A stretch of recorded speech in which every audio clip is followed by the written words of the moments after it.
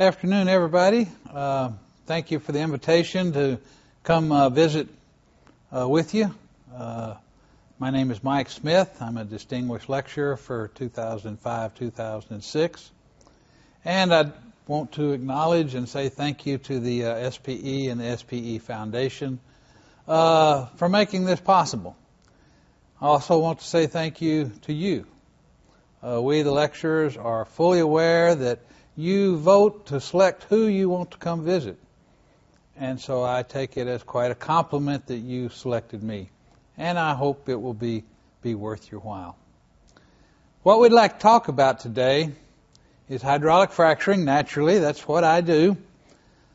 But hopefully some aspects of hydraulic fracturing that don't get as much attention maybe as other parts of the technology.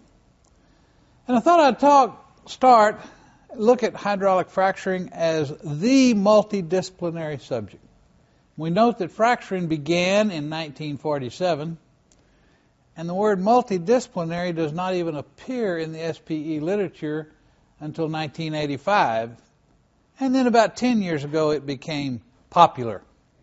However, fracturing involves geology and geophysics, reservoir engineering. We are trying to alter the fluid flow in the reservoir. What could be more reservoir engineering function than that? Operations, obviously, has historically ruled fracturing. Rock mechanics, how does the fracture grow? Fluid mechanics, chemistry of the materials, petrophysics to determine our input parameters from logs, and we could probably think of a few more. We have to use every discipline in the oil industry in order to completely design a hydraulic fracture treatment. So we want to try to look today at some aspects of this that sometimes don't get the attention they might deserve, and in particular look at the consequences of maybe not paying attention to those. Well, last year Usman Ahmed gave a lecture on fracturing, and he held up his hand and said there's only 5 things you need to know about fracturing. You need to know permeability, saturations, reservoir pressure, mechanical property, and the in situ stresses. And that's a pretty good list. But I'm here today to tell you, get out your other hand. How about drainage boundaries? Stress directions. Do you think about stress directions?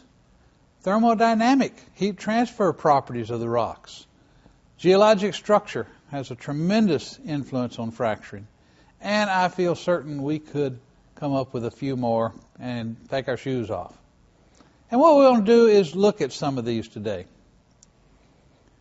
And I tried to come up with a comparison to start the talk, and naturally I thought of the old blind man and the elephant, and that's not bad for fracturing. But I thought today fracturing is much like a jigsaw puzzle. If we look at all the pieces, each piece is pretty simple, so long as we ignore highly naturally fractured reservoirs and deviated wells stupidly drilled in the wrong direction. Each piece of fracturing is very simple. But there sure are a lot of pieces. Well, fortunately, more pieces we can assemble, the better picture we see. I don't believe we can recognize anything here. This frac will probably fail. But let's just get a few more pieces. Does anybody recognize the picture now?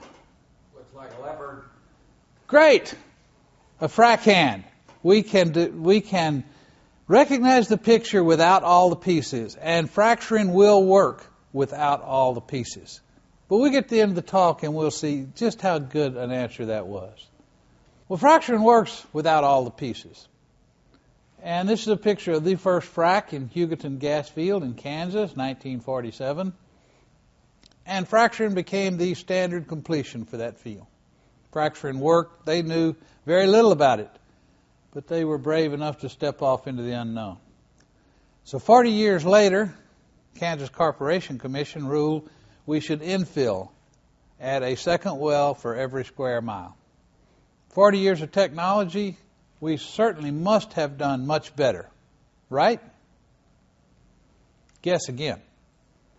If we look at the absolute open flow potential of the new well compared to the absolute open flow potential of its 40-year-old offset, the new wells were no better and no worse than the 40-year-old well.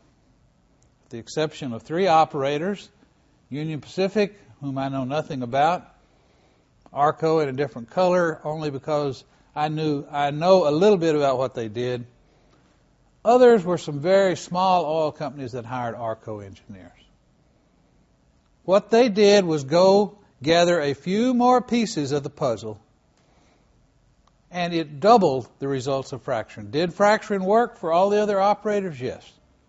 It worked in 1990 just as well as it worked in 1950. But with more pieces of the puzzle, we can do better. Well, ideally, how should this work? Our reservoir engineering should set our goals. Here is the fracture we want. Let's just call something fracturing then. Answers, can I achieve those goals? Or how do I achieve those goals? Drilling and operations only function then is to set limits. You need to achieve those goals within these limits, not the historic role of dominating fracturing. And that's ideally how it should work. So let's sort of talk about it in that context. And we'll start with our reservoir engineering aspects of fracturing. 2 primary things of interest we would find is permeability, as Usman mentioned, and drainage boundaries. Well, recently I attended an advanced technology workshop in Corpus Christi. Someone got up on the stage and said, knowing permeability would not have impacted fracture design. I found that an astounding statement in the year 2005. Let's examine that a little bit. Here's a case, 15 wells, covering several fields, all 10,000 feet deep, hard rock, gas wells. 0.3 to 3 millidarcy permeability. 5 of the 15 wells had a pre-frac flow, so we knew something about the reservoir. 3 of those 5 had a pressure buildup test, so we knew permeability. All 15 frac treatments were preceded with pre-frac testing.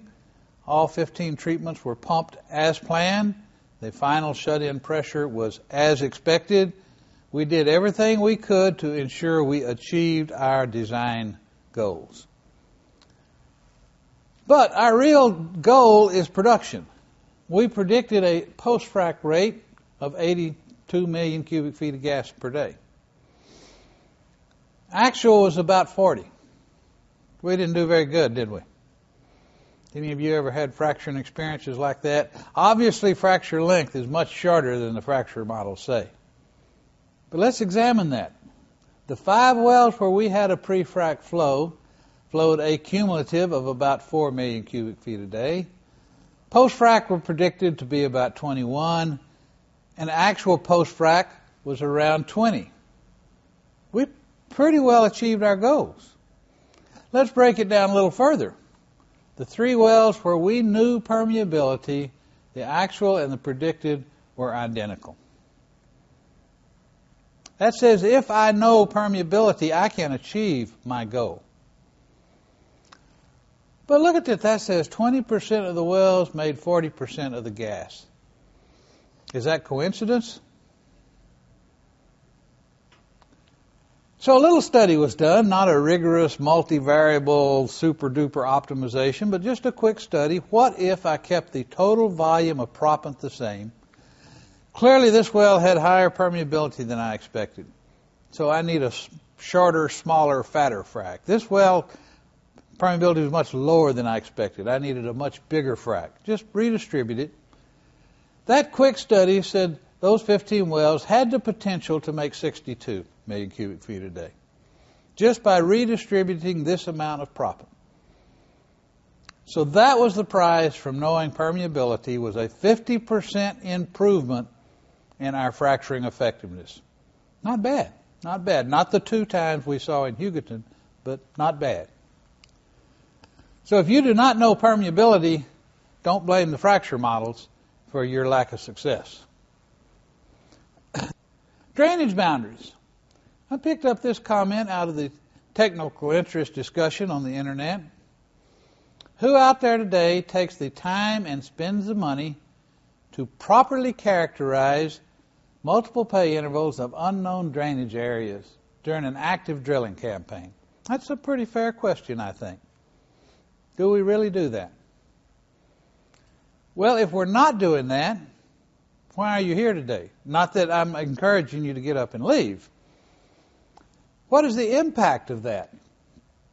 And let's take one quick example. Water fracks were reintroduced in the Cotton Valley a few years ago to great success. One thing in that success that went unnoticed, though, is at the same time we were infill drilling down to 80 acres and even 40 acres. The original development of that formation is expected it would be developed on 640 acres, and the ideal fracture length was 2,000 feet. We cannot transport sand 2,000 feet with water. But at 80 acres, or even 40 acres, the ideal fracture length is down to about 500 feet. And I might well be able to carry sand 500 feet with water with sufficient pump rate. So one factor that made the water fracks a success was simply drainage boundaries. Drainage boundaries were closer. I no longer needed this long fracture. Well, what about just one drainage boundary? Here's a case, bottom hole well location here. We knew, in a theoretical sense, that this fault was right there. That is, the G&G people knew it was there. We had been told it was there. But we designed a frac and ignored it.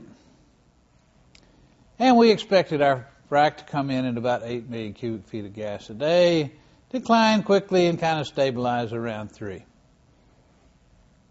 Instead, it fell off the table down to about 1 million a day very quickly. Very disappointing. What does it mean? It means that we designed way too much frac. There was only half the reservoir we thought. We only needed half the frac job that we pumped. Nothing I could do would improve that well. However, I could have saved a lot of money. A single drainage boundary.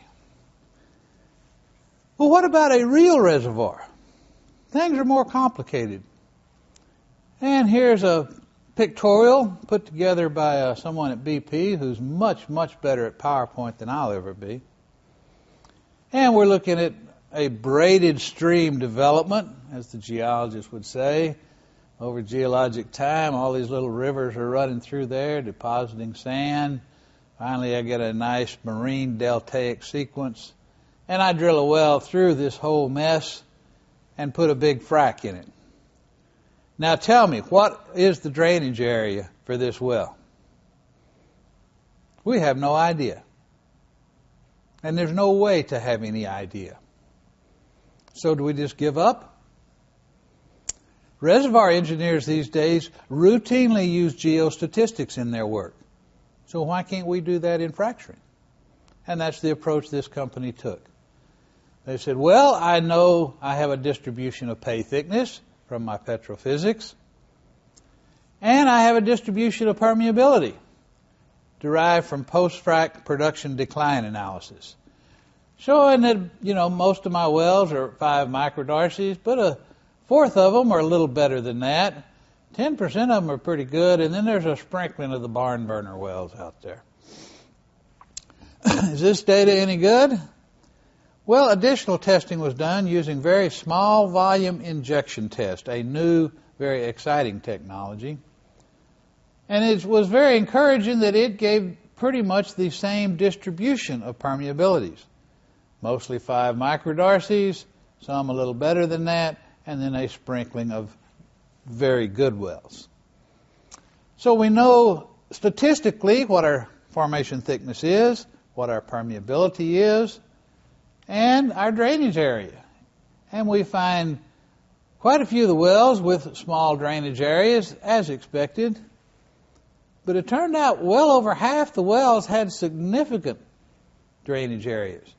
And that was a bit of a surprise, because they had been designing their fracs based on 30-acre drainage for every well. So what's the right answer? I'm not going to get into their final answer, but they just approached it statistically. Said we cannot know in advance what the drainage area is, what the permeability is, but we can treat this statistically. And should I do little bitty fracs and save money? Should I do big fracs for the occasional barn burner well? What should I do? And they used geostatistics to design their fracs and had a large impact on their program. So we can do something even in a real geology. Basically, drainage boundaries trump fracture length and conductivity.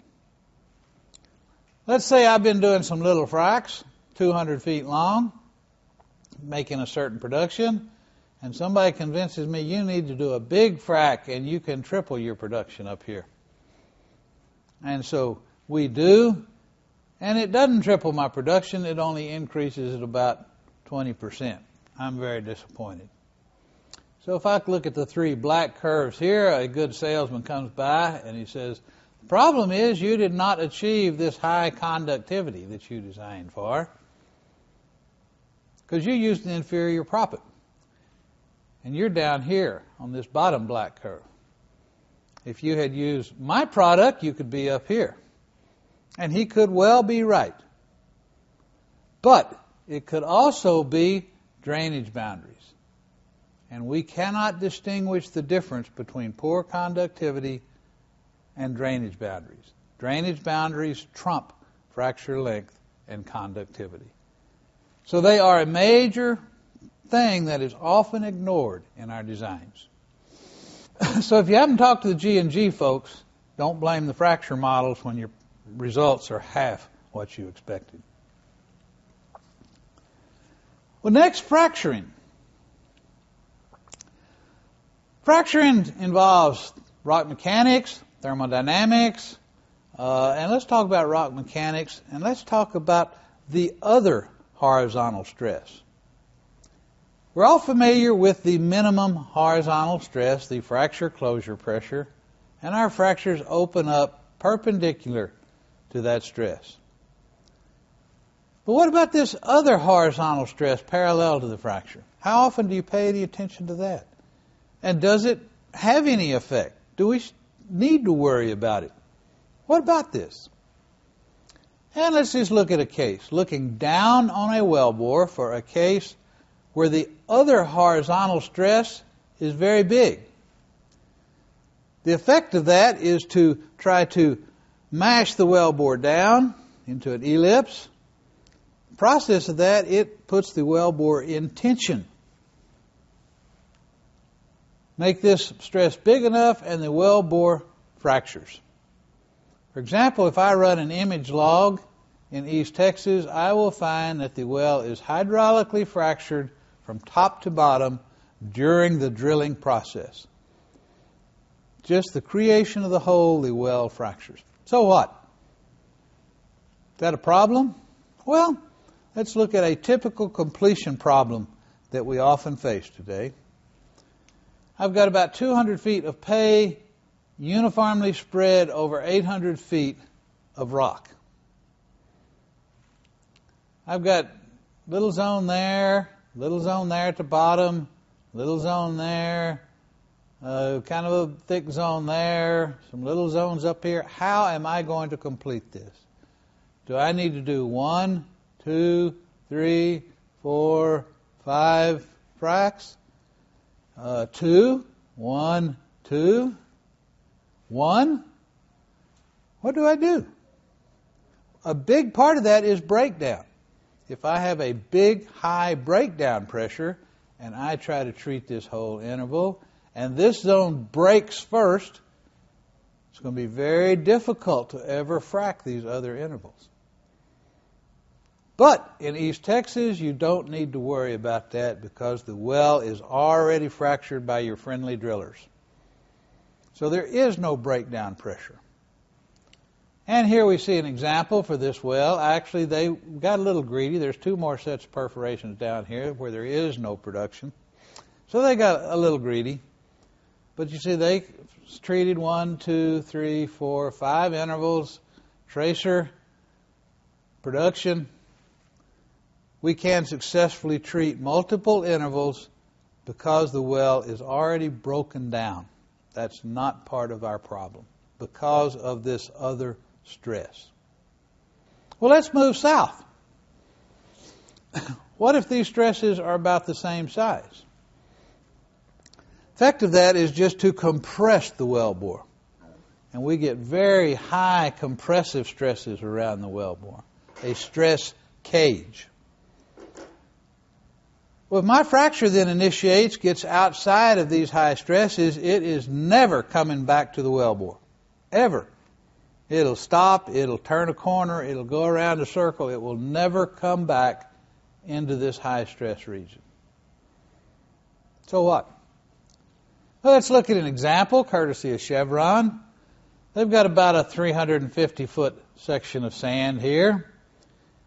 Their typical completion would be to perforate there, everywhere the resistivity is high.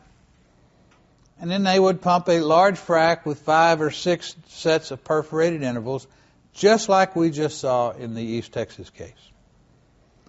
Did 8 wells on a lease. On one of those wells, they perforated a single 10-foot section here at the bottom and pumped the same frac. That well was, by a significant margin, the best well of the 8. But the tracer log shows the fracture only covered about 50 feet of this 350-foot zone. Later operations showed absolutely that this sand up here was depleted. In this case, the rather equal stresses created a situation where you were much better off to have a single perforated interval and let the fracture grow up. Where in the East Texas case, quite different because of the difference in the other horizontal stress. What about effective stress? Effective stress is defined as the weight of the overburden minus reservoir pressure. Does that have any effect? Well, there's an idea, it's an old idea, that what if a fracture comes up to a bedding plane and just slips open? It will stop growing right there.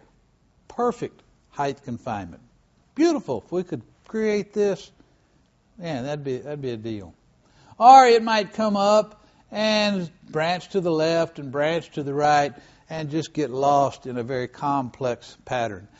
Either way, there has to be some slippage along these bedding planes. Well, okay, so what? This slippage would be related to the effective stress, the weight of the overburden minus the reservoir pressure. If that is high vertical stresses acting on these bedding planes, they will not slip. And we can put numbers to that. Could it happen? Certainly. Here's a case in the Atoka Shale, depth of around 1,800 feet. There's my injection interval, just a massive shale. And yet, not all of the data, but much of the data suggest a very one-sided fracture growth for some reason. Why didn't the fracture grow up? Mind you, some data suggest it did, but let's say it didn't. If it didn't grow up, why not? Possibly some slippage in this relatively shallow, overpressured formation. And here's some laboratory work that basically came up with a very simple solution. If the net overburden stress is greater than the tensile stress of the rock, then what's easier? It's easier to crack that rock and just go right across the interface. If the tensile strength of the rock is greater than the net overburden stress, then it's easier to slip than it is to crack that rock. Very simple relation. If you're over here, you're not going to slip, you're going to go right through. If you're over here, you may slip. But this is Tennessee sandstone. That is about as high tensile strength as you're ever going to get in a rock. That says we are looking at shallow, low effective stress situations where this can happen. So then if we go to the Cotton Valley Formation at 10,000 feet with an effective stress of 5,000 psi, it's not fair to say, well, slippage could control fracture height growth, because that would require a rock with a tensile strength greater than 5,000 psi, and that animal does not exist. So we can put numbers to these things. It does not have to be arm waving. Another common thing we talk about are multiple fractures. And I pull this out of the online technical discussion. I'll let you read it because it's difficult to read. But he's discussing multiple parallel fractures. Is this possible? It's commonly postulated to explain problems. But let's examine this. Two types of multiple fractures. I could have what has been termed segmented fractures. This fracture, and then this fracture, and then this fracture, and this fracture. And people say, well, you've got 4. So your pressures will be 4 times higher. Turns out that's not true. Let's take an extreme case where we have 19. The simple solution says, well, the single fracture pressure would be here. If I had 19 fractures, the simple solution says, well, the pressure is going to be up here about 19 times greater. The actual fact is 19 fractures gives us about a 10% increase in pressure. That's all. Is this possible? Certainly. Absolutely. It would actually be a very ideal fracture situation for proppant transport if we could create that on purpose. But it does not affect our pressure. Physics. The other common postulate of fracturing is I have multiple parallel fractures, which causes me problems. Well, here's a mathematical solution, and what you'll find is you can have 2. That surprised me. I thought the answer would be 1. You could only have 1. Turns out 2 is stable, but there is no pressure that will open that middle fracture. And there are actually geologic analogs to this. Apologize for the picture. But what it's a picture of are a dike. A dike is an underground blowout from a volcano. A hydraulic fracture propagated with molten rock. What they find is these run in pairs, and they run straight as an arrow for miles and miles and miles and miles.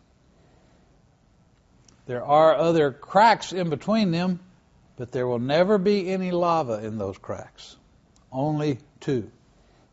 So when somebody talks about 7 fractures, or in one SPE paper, 7.5 fractures, I've often wondered what a half a fracture looks like. There can only be 2. Physics. And here we see some lab experiments and numerical modeling, and we see that there is no pressure that will open these interior fractures. None. What about the thermodynamic properties of the rocks? Is that something we need to worry about? Again, I picked up something out of the TIG. Conventional wisdom. Now, there is a dangerous term right there. You already know to read this carefully. Was the frac fluid had very little cooling effect on the formation, and what little effects there were was quickly dissipated. During the treatment, the fluid experienced a rapid rise in temperature as it turns the corner and enters the fracture. As a result, bottom hole static temperature could be used for designing fluid systems and breakers. Is that correct? It's what we do, but is it correct? So we did a numerical simulation, and we found for a Bossier sand tight gas case, if we looked at the temperature distribution in the fracture right at shut-in, 90% of the fluid was either at or very near bottom hole static temperature, as you can see by, say, back to here. Only a small region near the well was cool. So conventional wisdom was 90% accurate. That's pretty good for fracturing. But let's move a little bit to the east here to a deep water offshore well. And now we pumped our mini frac, and we look at the temperature distribution, and because of the high fluid loss, we find that the entire fracture is cooled down. It's not only cooled down, it is cold, because that frac fluid hits the seabed at about 40 degrees Fahrenheit. So what? So we missed it. Are we going to pay a consequence? Obviously, or we would not be using it as an example. Here's what the design called for.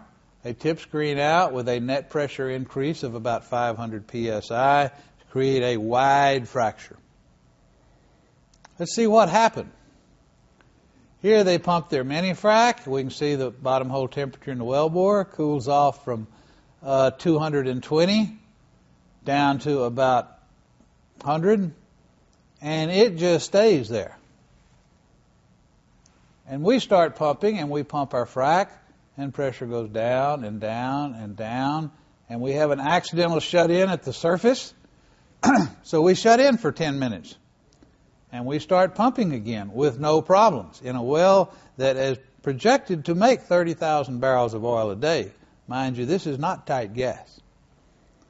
Pressure goes down and down and down, and finally the job's over.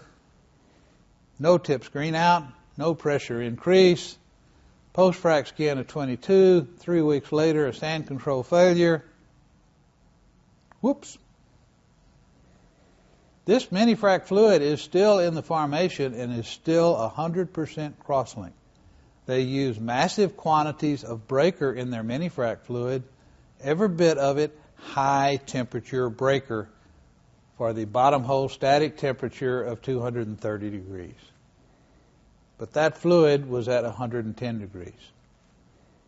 Thermodynamic properties have effects. Mathematics and modeling. Just something we should worry about. I mean, we're frac dogs. Again, a comment, a significant disconnect between what wells should be producing based on the 3D model predicted prop length.